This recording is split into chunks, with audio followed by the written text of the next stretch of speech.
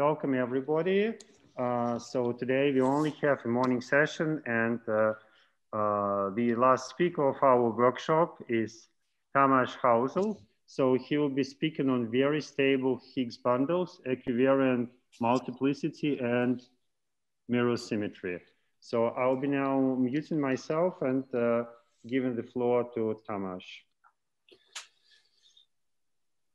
Okay, so thanks very much for the invitation. Just like others, I really enjoying this conference. It's definitely the first conference I am enjoying since online.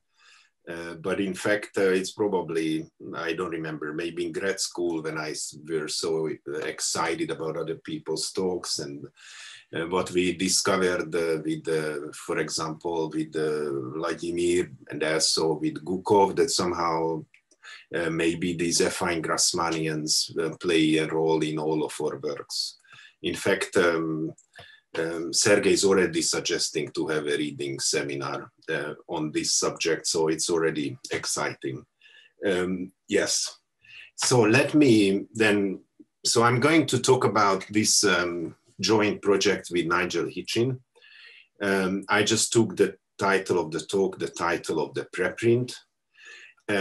And partly because of the urge to try to explain to you this potential relationship to these other people's work talks in this conference, I decided to be slightly unusual. Instead of talking about the paper, which you could have read already anyway, and it's pretty much self-contained, so there isn't much to add to that, but I will give, in the first part will be a pre-talk, so it's pre-paper, the things which are not discussed in the paper, but the ideas are needed to understand what's going on. And I will give a post paper in the second talk, which will be this conjecture, which actually in the last week of the paper 3 weeks ago or something, before we put it on the archive, we realized that all these simple things we were doing seem to fit into a much bigger framework, which I find very exciting. And so in the second part, I will talk about the paper in the light of trying to formulate this bigger picture at the end. So that's the plan. So let me then start with, first of all, I wanted also to give a motivation for this conference because, and it actually relates to other talks in the same conference. So it's extremely interesting to see all these relations with all these other talks here. So let me just say a little motivation for this conference. Why would you want to perhaps be interested in these kind of questions, which we'll discuss today for this conference? So this originates in a joint work with András. So with Senes, we have some unpublished work. We have a T-deformed. We study or construct combinatorially a T-deformed field in the algebra. Combinatorially described.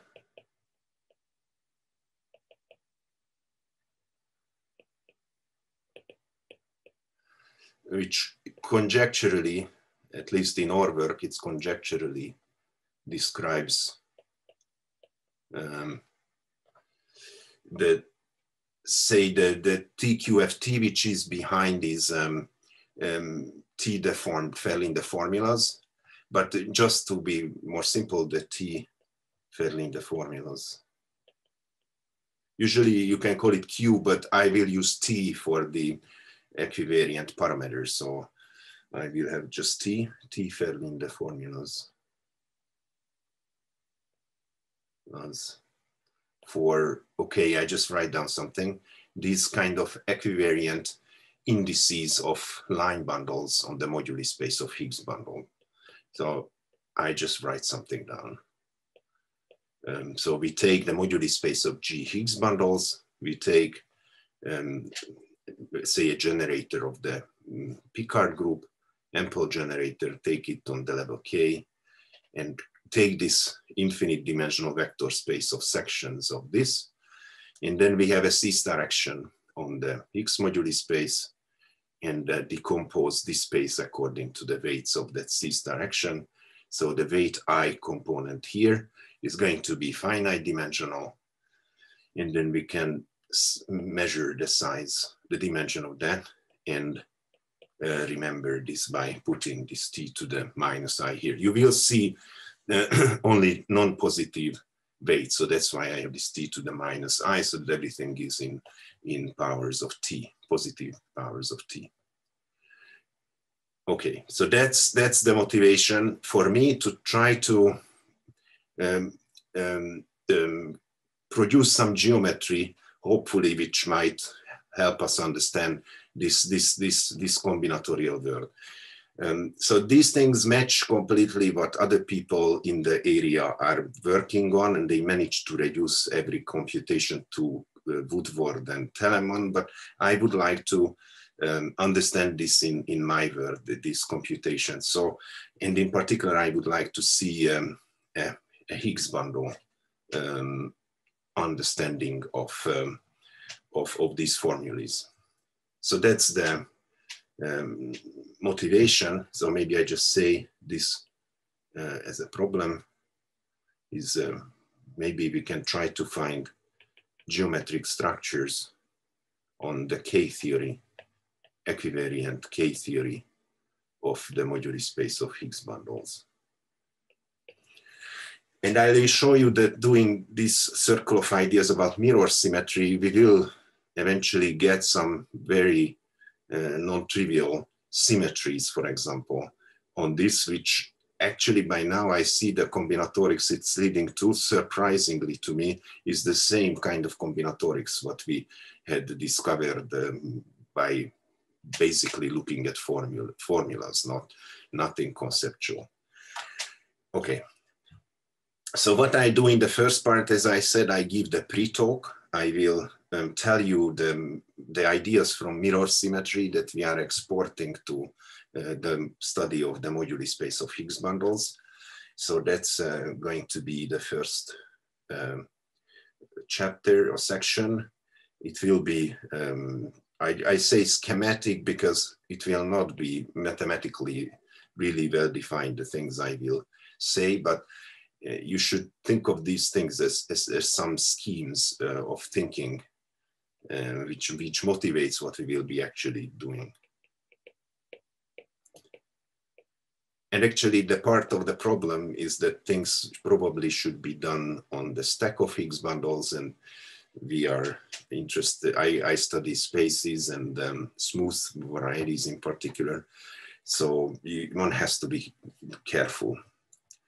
Okay, so let me just a quick recall about these three main aspects, or three aspects of mirror symmetry, usual mirror symmetry for Calabi-Yau, say threefolds. Calabi-Yaus.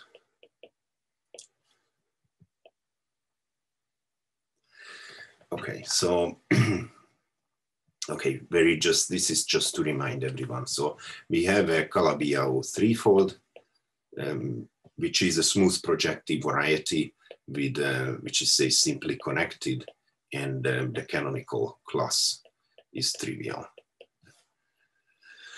Okay, so this thing has three structures, differential geometry structures, which is relevant here. You have a complex structure, and you have a Kähler structure, omega x, which is a symplectic two form. Then the physicists told us in the first place that to any Calabi-Yau threefold, roughly speaking, you should have a mirror Calabi-Yau threefold. So there should be a Calabi-Yau threefold, the so-called mirror, the mirror.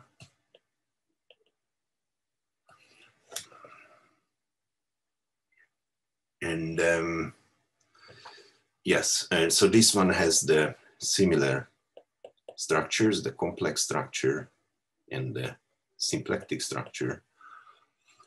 And then the physicists in the first place in their work, they saw that these Calabi-Yau should come in pairs. So the two physical theories you attach to one, to one and to the other, they are different physical theories. Somehow they should match. So the A model, what something in physics of the symplectic manifold X omega X should match in some sense the B model of the mirror, which is something only seeing the complex geometry of Y.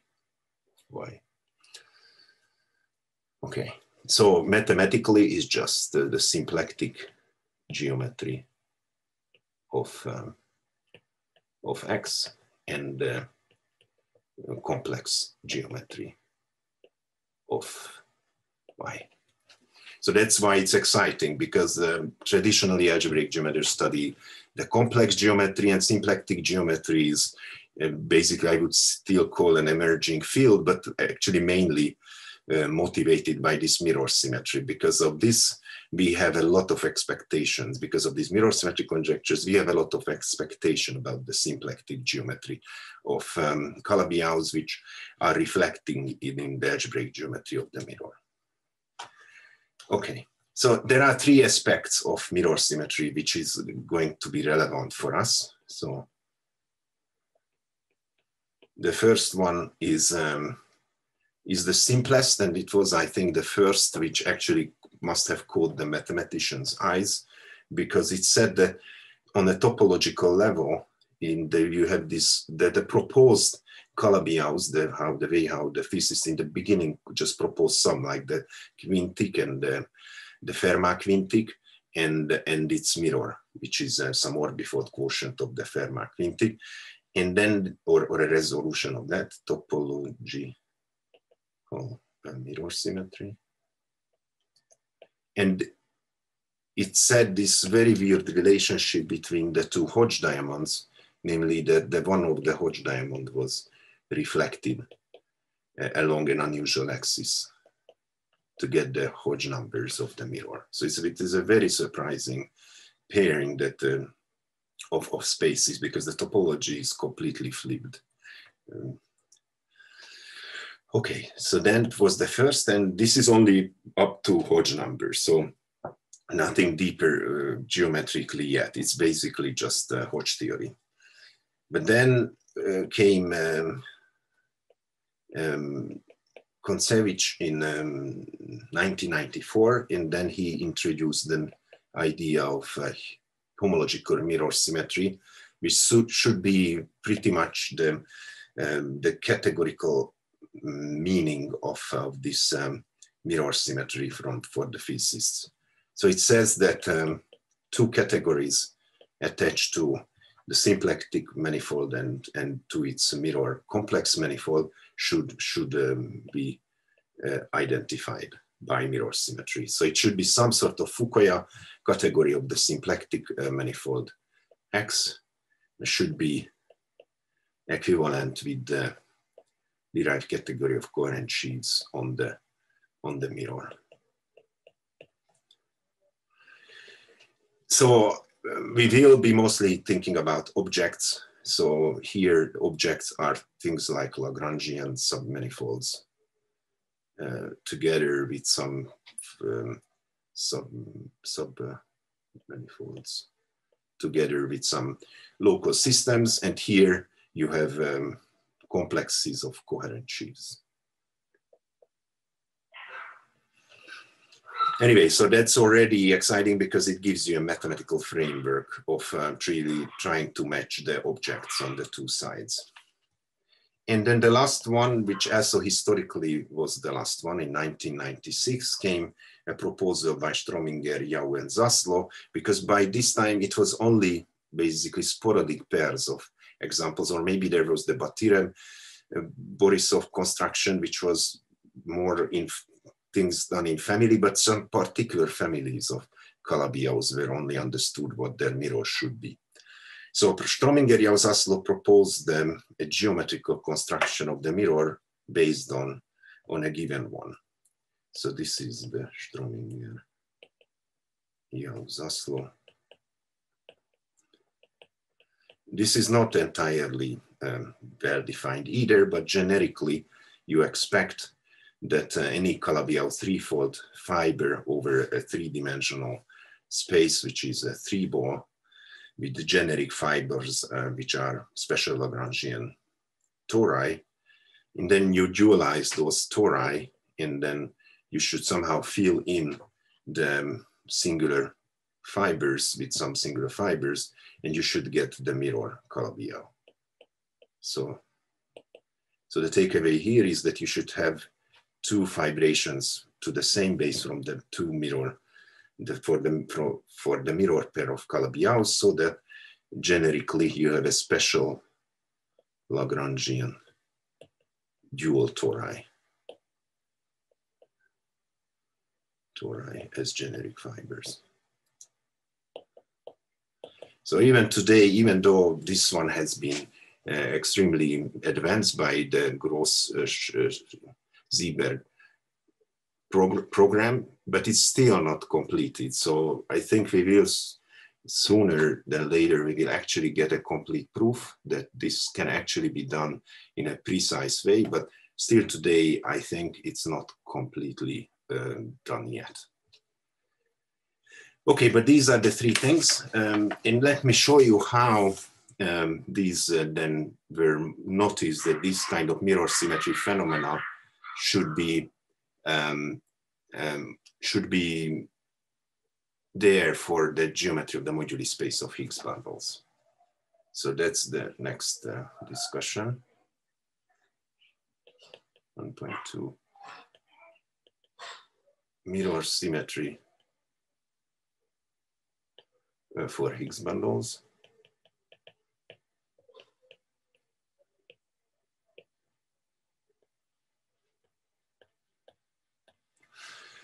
Okay, so the setup again is slightly going to be sketchy. So we will work on a Riemann surface, a complex smooth projective curve.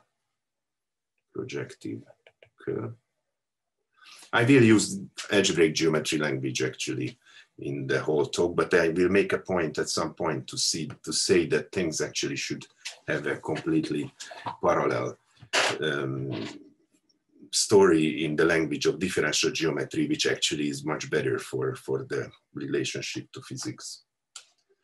So the setup is this: we have this Riemann surface of some genus G, we usually assume bigger than 1. And we take a complex reductive group.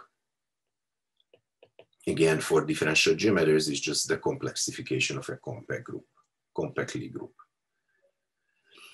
And these things come in pairs, this complex reductive group, by their characterization with root datum. There is a dual root datum which will correspond to a dual group. It's so-called Lagrange dual group. And I will just mention basically two different examples of this today. So GLN is self-dual, and SLN is a mirror to PGLN formally, but it's the same over the complex numbers as PSLN. Okay. And now let me show you how this mirror symmetry first showed up in our studies of the geometry of the Higgs moduli space. So in order to understand this, first you have to talk about Higgs bundles. So let me just define the moduli space of G Higgs bundle, not define, just say that we will look at the moduli space of usually I look at semi-simple Higgs bundles, but as I say, probably the right thing to look at is the whole stack of G Higgs bundles, but I would rather not talk about that. So I just say moduli space of G Higgs bundles.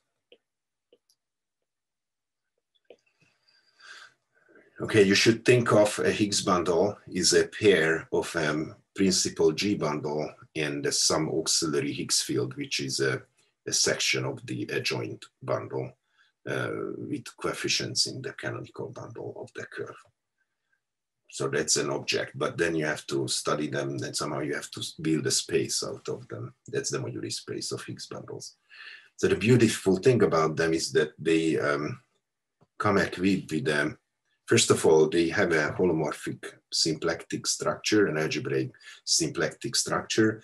And with respect to that, you have a algebraically completely integrable Hamiltonian system, the so-called Hitchin system.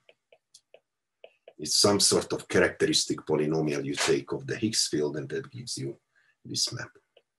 So this is the Hitchin map to an affine space. So AG is the Hitchin base. I will be more precise for GLN in the second one.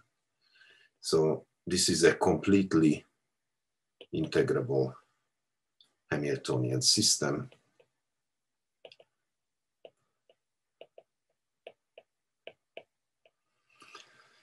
And the generic fibers, it also turns out to be proper, and the generic fibers are abelian varieties. So they are these tori that also show up for them, this Strominger-Yau-Zaslow picture.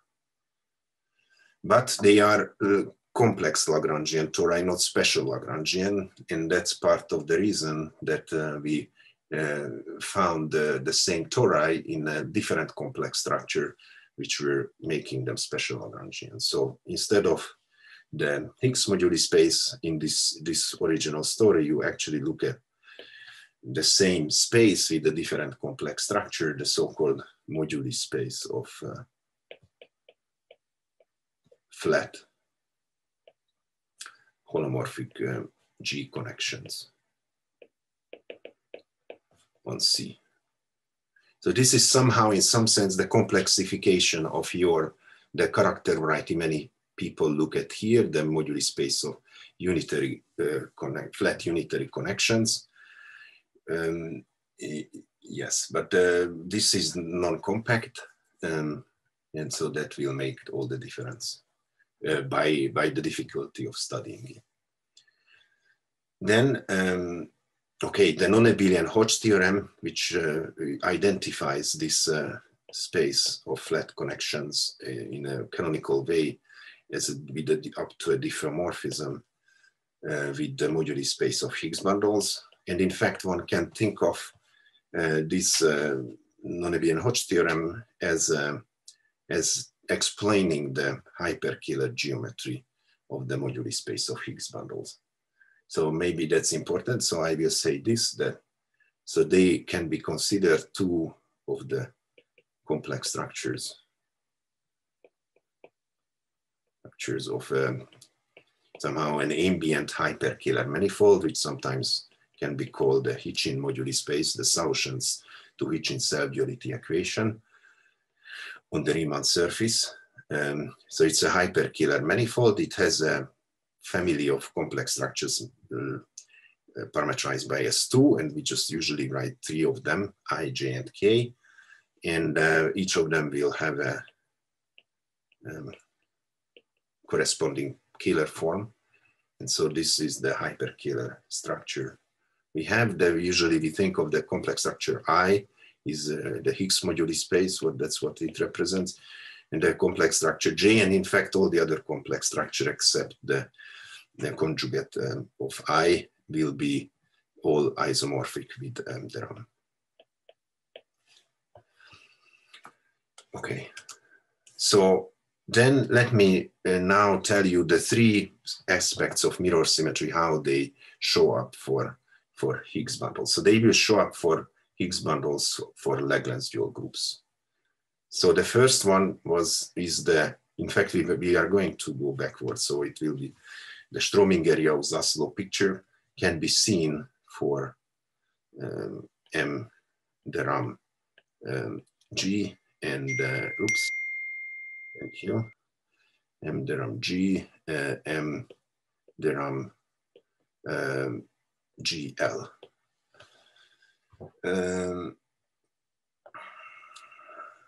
Okay, so what does it mean? It means that if you take the Hitchin map, which was a map on the Higgs moduli space side, but it's the same manifold, so I can look at it over the flat connection moduli space, is going to go to the Hitchin base, so it's the Hitchin map. And you have the mirror Hitchin map, because the Hitchin bases agree for the Lagrange dual group and G, and you have the mirror Hitchin moduli space there. And it turns out that these vibrations have the formal differential geometric properties as in Strominger-Yau-Zaslow, so such that generic fibers are dual special Lagrangian and special Lagrangian with respect to omega J, the symplectic structure omega J. May I ask? Sure. I cannot hear.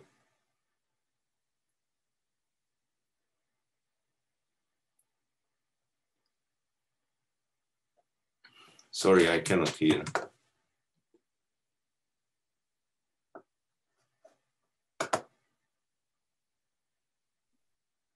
Yeah, I don't quite know who wanted to ask a question, but then who?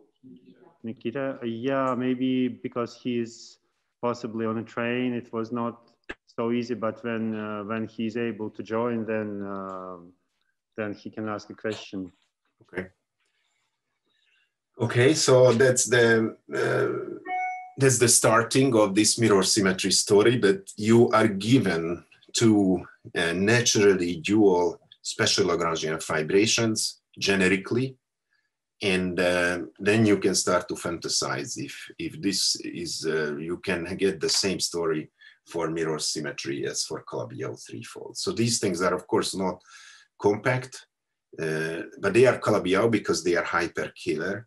So most of the differential geometrical constructions apply. So the first thing, Tamas? yes. Sorry, I have a short question. So okay, maybe wrongly, but I understood from your previous description that SYZ is probably the strongest form of mirror symmetry. Now, if you say there is already SYZ for those moduli spaces, then how is it all the other forms they would follow or not at all? Right, so the SYZ in the strongest form is not well formulated by the physicists. So this actually for them somehow talk about the singular fibers as well. So it's a riskier thing to talk about things there. But yes, in philosophically, that's true. So therefore you are right. So we are given the strongest form, the rest should follow. But we have this caveat that it's not well formulated mathematically. By now, as I say, we are much closer than we were 25 years ago in mathematically to understand what is really Strominger-Yau-Zaslow proposal. And yes, so in principle it's there. So there is nothing else we need. We should say that these are mirror symmetric and all the others should follow from this. But again, you will see that the others are not completely understood yet either, the consequences. So for example, the easiest was then to fantasize that there should be topological mirror symmetry. And this one was the easiest, and this one has a happy ending, so I will mention this here. So we had to set up a pair of objects which were different to compare. And we managed only to find agreement of the Hodge diamonds in this case. But it was non-trivial to set it up. So I don't really go into details, just to say that the conjecture with Tadeusz it was roughly around 2012, that for SLN and PGLN, the Hodge numbers agree. The Hodge numbers of the the SLN spaces agree with the mirror, the Lagrange-Joule Hodge numbers of MDR PGLN. And then what we proved in the paper is that it's the same as the Hodge numbers are the same for the Higgs bundles as for the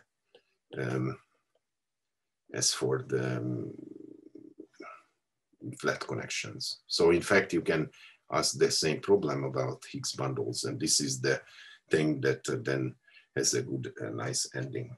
So it was non-trivial. We did computations for SL2 and SL3, which showed this agreement, which we managed to write up, worked.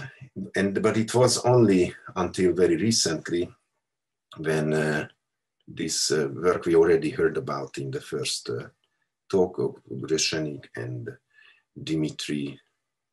And so two of them were my students, and then Ziegler combined their expertise to prove this. So this was proved using periodic integration. So that was as another technique which was not at all expected to work in this case. So that was exciting, and it was even nicer because then they could continue their work and show that it actually implies, their technique implies, in a, I would say, in a much simpler, technically, perhaps simpler way, Engels cohomological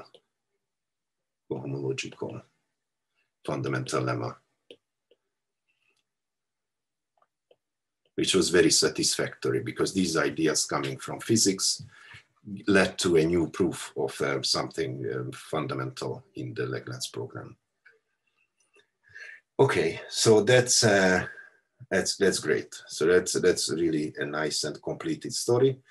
And so in order to do something more still interesting, we can still look at homological mirror symmetry.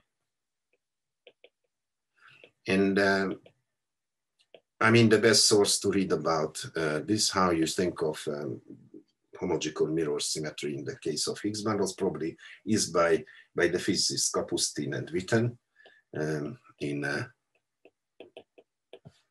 So there is a question I see. Let me see the question.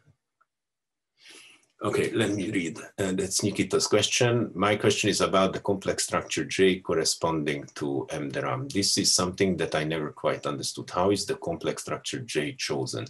I'm confused because looking at the full sphere of complex structures, there are two special points. So again, what I was trying to allude to is that, so there are on this sphere, there are two special complex structures, I and its conjugate. So they both belong to the moduli space of Higgs bundles, and the remaining ones, the complex structures, you get the obtained complex manifolds are holomorphically isomorphic. So in other complex structures, besides I and I conjugate, the hyperkiller metric gives you the same holomorphic structure, namely the holomorphic structure of the moduli space of flat connections. So we just pick J because it's, we could have picked K or anything else. So Kapustin Witten 2006 was a big push in this story. It's an amazing 200 pages thing. What they did was to use their physics ideas to deduce the geometric Lagrange correspondence, which for our perspectives is an aspect of the homological mirror symmetry conjecture for this setup for the moduli space of Higgs bundles. So roughly speaking, I mean, okay, they are physicists, so they wouldn't write anything like this, but that's how I think about this, is that if you take the Fukaya category of one of these spaces for the symplectic structure omega J, then this should be equivalent with the B model, the objects, the moduli space, the derived category of coherent sheaves on the mirror. Omega. Oh, this is with respect to complex structure J. Okay, so that's, okay, again, mathematically, it's ill-defined in many ways. I mean, the Fukaya category, again, is part of the stories that it's still being developed to complete the homological mirror symmetry formalism. The right-hand side is more or less okay, but again, actually turns out that you have to do some things, some complicated things at the singular points of the moduli spaces again. So it's not, it's really, you have to take this with a lot of salt, this statement. But it gives you, it should give you the right framework to think about.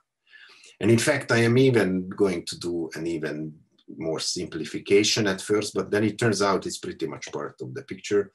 And this one was first discussed in the paper of Donaghy and Pantev, which appeared then in 2012.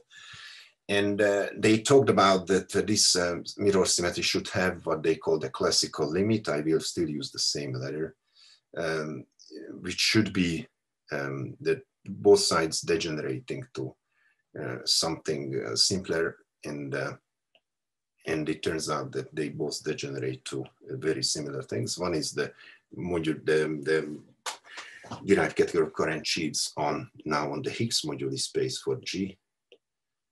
And the other one is the same, the derived category of coherent sheaves, but now on the mirror side for Lagrangian group G. And what they have established, and that was also part of all the constructions in geometric Lagrange, is that generically, this is a Fourier-Mukai transform. Fourier-Mukai transform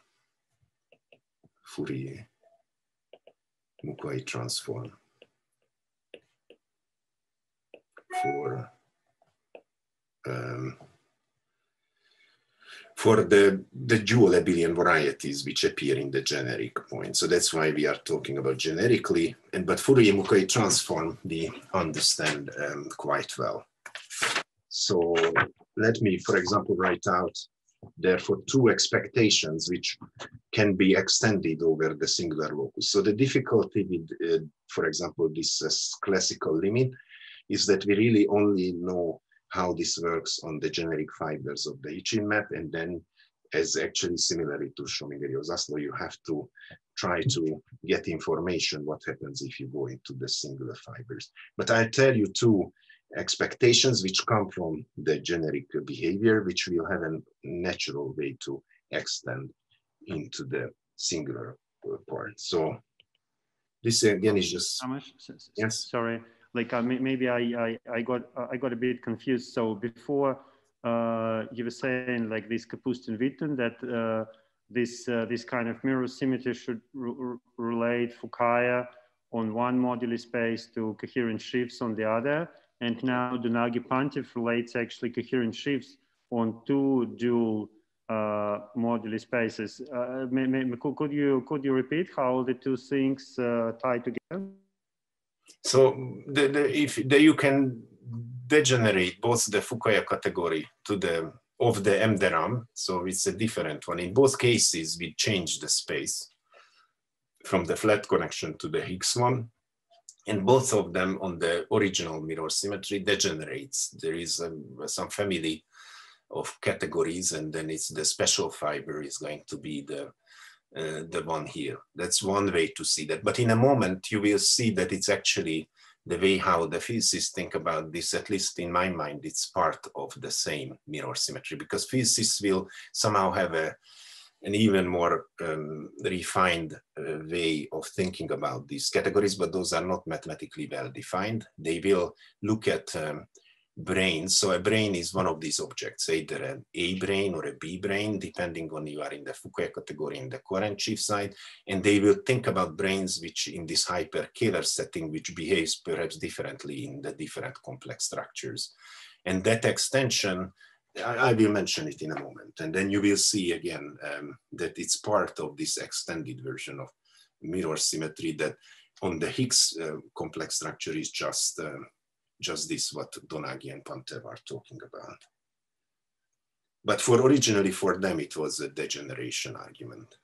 And then I haven't said it, but Kapustin and Witten go on, and then they identify these categories in there, which are exactly the ones which appear in the geometric Lagrange, which is further other things I don't want to talk about. But, okay. So there are two things then which follow from formal things about the Fourier-Mukai transform. The first one is that we know very well what's the Fourier transform of the Dirac delta at the origin is. It should be the constant function one on the dual one. So this one can be extended to the statement that the mirror of, say, the structure sheaf of the Higgs moduli space for the Lagrange dual group. So that's one sheaf which we know. That's actually the first sheaf which you want to think about. The mirror of that should be generically the structure sheaf at the origin of the abelian variety, which they then form, in fact, something which will be crucial for us too, the so-called Hitchin section, which is a canonical section of the Hitchin map, collecting at the generic fibers the identity element of those tori.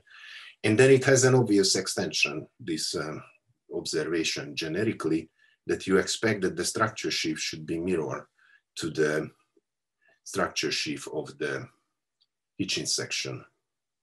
So this is the Hitchin section, this W0 omega, but in this will be clear in the notation in the second part where does this notation come from.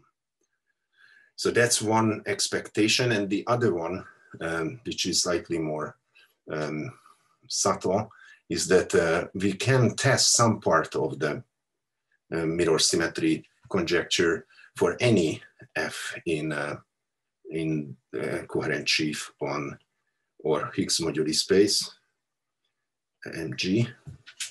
But we don't really know what to do, what should be the mirror globally. We know that generically, and the generic fiber, it should be the Fourier-Mukai transform of the sheaf restricted to the generic fiber HMF, but we generically don't know how this extends. But one thing we know, again, this follows from formal properties of the Fourier-Mukai transform, which we can extend it globally, that the mirror on the dual Hitchin section, which I denote like this, when you restrict it to the mirror dual Hitchin section, this should be isomorphic with just the push forward by the original Hitchin map of the sheaf F. Because it's a Hitchin section, there is an isomorphism between this and AG, because this push forward lives there. So again, this is a formal property coming from the Fourier-Mukai transform, and this is what we will be making a lot of headway with, because now this thing makes sense over not just the generic locus, but over, say, over the nilpotent cone, over the zero origin of the Hitchin base, or the origin of the Hitchin section. So you will see in a moment, I will write down that, but before that, now I made this comment that more generally, Kapustin, Witten look at these brains, which are hyperkähler brains, and they behave differently in the three complex structures. So we have the so-called BAA brains. So these are some sort of objects. Mathematically, it's not quite well defined, or we are trying to make sense of them. But it's some sort of object which in the complex structure I, which is the first one, the Higgs moduli space complex structure, it looks like a coherent sheaf. And in the other complex structures, it looks like a Lagrangian subvariety on M Hitchin. Yeah, now I write the hyperkähler thing. So BAA brains, we should be going to be the same as, should be in the, by the mirror symmetry, should be mirror to BBB brains on the mirror hyperkiller manifold. Okay, so again, the BBB brain now is a sort of object, which is this kind of tri-holomorphic object. Basically, we only understand it for vector bundles. We are thinking about mathematically a tri-holomorphic or a hyperholomorphic vector bundle, which is a vector bundle with some special connection on it, which will make it holomorphic in all the complex structures, hyperholomorphic vector bundle. Another way to think about this, which I prefer, is to think of a vector bundle on the twistor space of the hyperkiller metric, which has a canonical complex structure, and with respect to that non-algebraic, but that complex structure, you just look at the holomorphic vector bundle on the twistor space. That's roughly speaking a hyperholomorphic vector bundle. And here a BAA brane, you have a very nice choice, namely you can take holomorphic Lagrangians in the Higgs moduli space complex structures, because there is this holomorphic oromorphic symplectic form, which you can put together from the two the omega j times omega k. Okay, and holomorphic Lagrangians are abundant. We have all kinds of holomorphic Lagrangians on the Higgs moduli space. And then the big question is, where are these? What's the mirror? What are these hyperholomorphic vector bundles, or whatever extensions you have to make? And actually, that's, I think, one of Nigel's interests in this project, because hyperholomorphic vector bundles are very non-trivial differential geometric objects. They solve some analog of basically like a hyperkiller metric. That sort of rigidity they have in my mind. So they are surprisingly hard to find, but because of this proposal, any Lagrangian, and as I say, you have Lagrangians everywhere, should have some sort of hyperholomorphic mirror, according to the physicist. And by the way, here you see that the first letter in both of the cases is B. That means that this kind of extended mirror symmetry in the moduli space of Higgs bundle complex structure is fixes B. So it's actually between the derived category of coherent sheaves on the Higgs moduli space. Okay, so soon I will be able to formulate the thing which I will want to make sense, or which I really think is exciting, and that will be ending the first part of this talk. So Kapustin and Witten do even more. I mean, this is already a lot extra things they add, but there is this much bigger symmetry they propose to exist in these dualities. So Kapustin-Witten actually constructs, or proposes a big symmetry group on all these categories. And that is going to be the Hecke algebra, actually the same spherical Hecke algebra which appeared in Vladimir's talk. So I will not talk about the algebra, I just roughly mention, formalize just the notation introduced for certain operators, certain Hecke operators to start with. So the setup will be this. So we will take a dominant weight of the Lagrange dual group, which is basically a highest weight, an irreducible representation, it labels. We fix a point in the curve.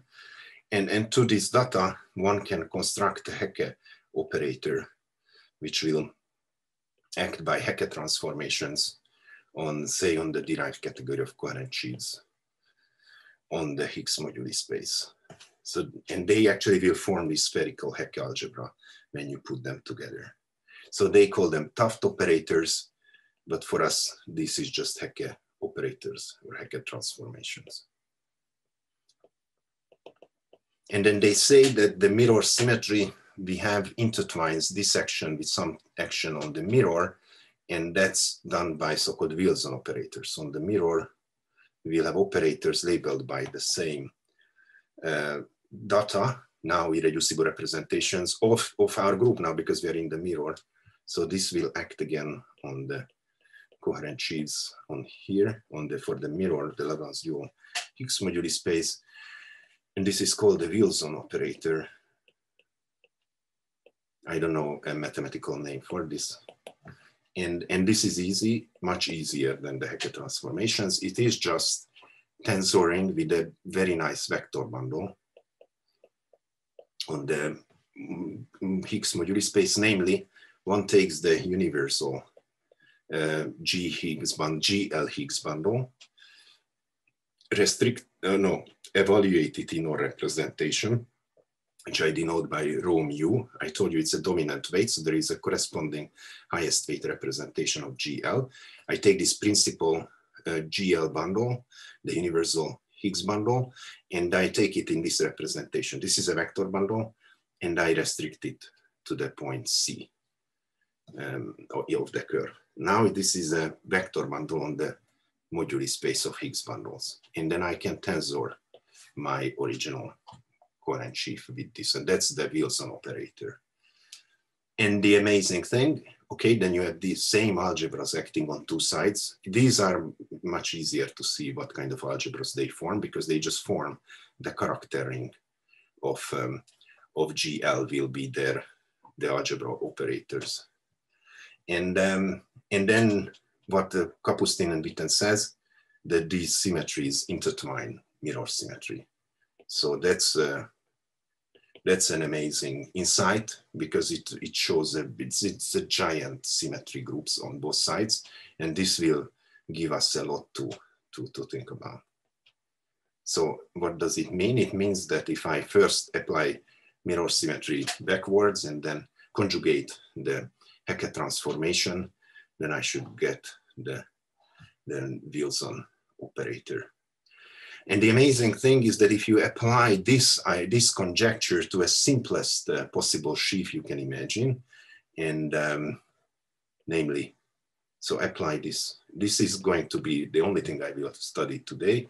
At the end, I mean, it will not be clear that this is what I'm studying, but this is what I'm going to study.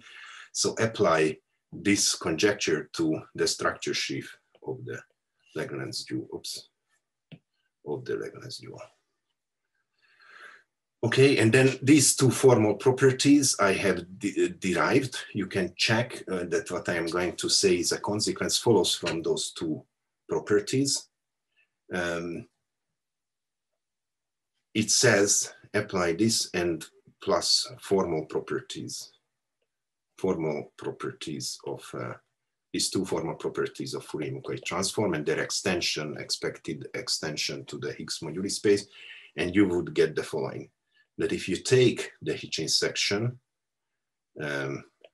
its structure sheaf, you apply the Hackett transformation to it, and then you take the mirror of that. The mirror of this should be very simple. It just should be this vector bundle of the attached to the universal G Higgs bundle in the representation. Oh, that's not S. This is rho mu of E at the point C. And so this is amazing mathematically, at least to me, because I am new to this, but what's on the right-hand side, for example, you can restrict it to just a point. This is a vector bundle. Both sides are vector bundles on the Hitchin base, which is isomorphic with the Hitchin section. And you can restrict it to the origin. And then you just get an isomorphism of vector spaces. The left-hand side is something which we can study, and this really is non-trivial geometry from the G side. You can take the Hitchin section, you can apply the Hackett transformation, push it forward by the Hitchin map. You should get a vector bundle, and this vector bundle should agree with this mirror one, and then at the origin, which in this case is here just the origin of the Hitchin base, should be the same as the mirror object, which is this representation.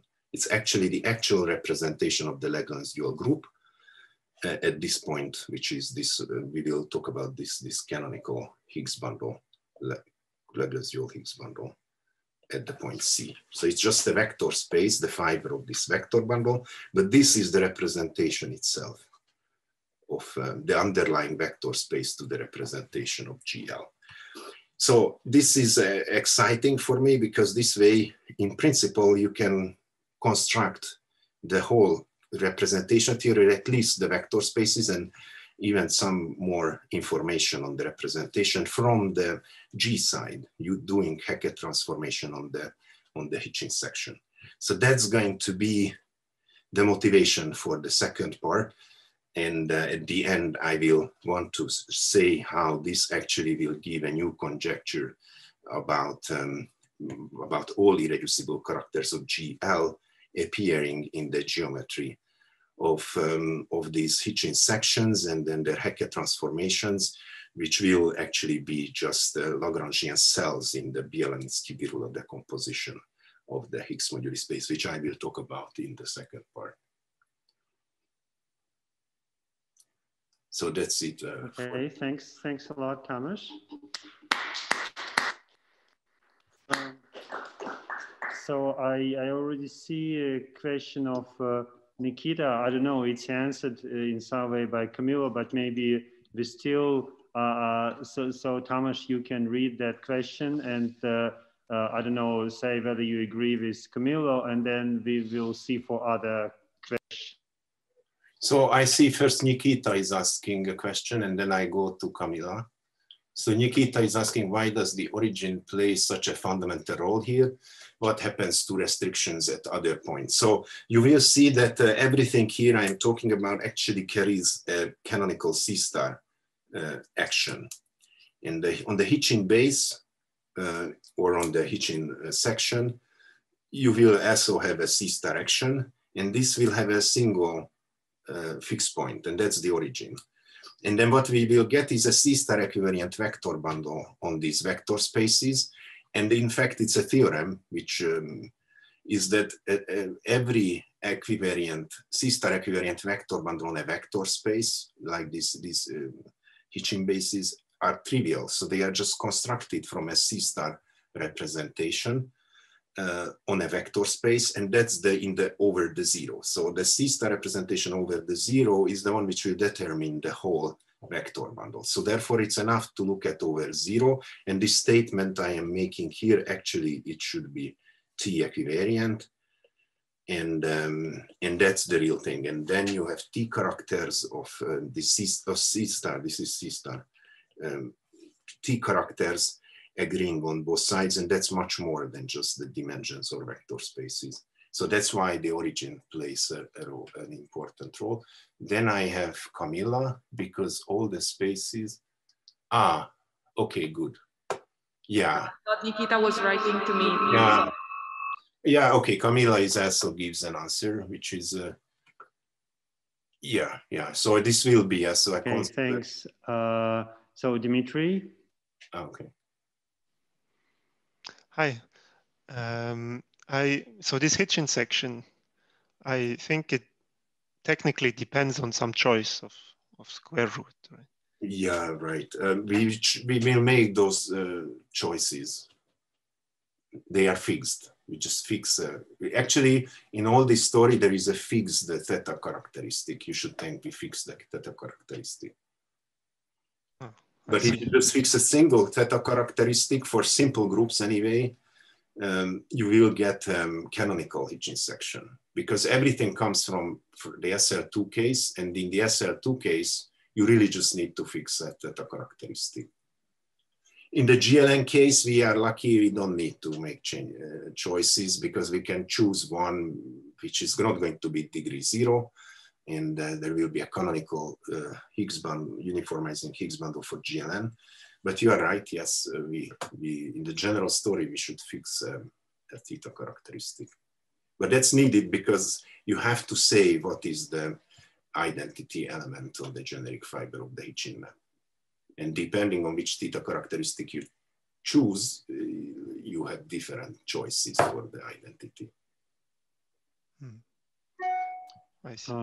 Okay, thanks. Thank you. I have a much more naive question. So you told us what is W mu. Could you remind us in a couple of words what are those Hecke operators H mu? That's the whole excitement to understand what they are. In the second part, I will define H mu for the simplest case when mu is a fundamental representation of GLN. In general, that's the easiest, that's the usual Hecke transformations people might have seen. But the exciting thing is what they construct these, and Kapustin-Witten talk about, and it's actually mathematicians too, you can do a Hecke transformation attached not just to fundamental representations, but to any irreducible representation. And roughly speaking, what you do is that you modify your vector bundle only at the point C, and somehow in a way which is controlled by that weight. And I do it for the fundamental representation, and there is really much more interesting and non-trivial in the more general case. And this is crucial for the final conjecture. But okay, thanks a lot. Any other questions before the break? So either raise your hand or in the room you can indicate it to me. Well, if not, Tamas, thanks again.